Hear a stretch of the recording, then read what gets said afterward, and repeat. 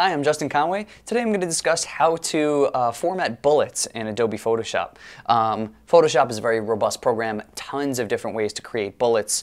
I'll cover one of them pretty extensively. Another easy way to take bullets and put them into Photoshop is to drag and drop. If you like a bullet that you see in Microsoft Word, which is easily formatable, you can pretty much just drag and drop from that program. To do it within Photoshop, I'll walk you through the steps. So what you're going to do is use your brush tool. So select your brush tool in Photoshop, and here I'm using the example that I used for another video here, another how-to where we imported from a PowerPoint presentation. And now let's say we want to edit the PowerPoint presentation to have bullets in Photoshop, right? So I'm going to select the size of the bullet that I'd like to use.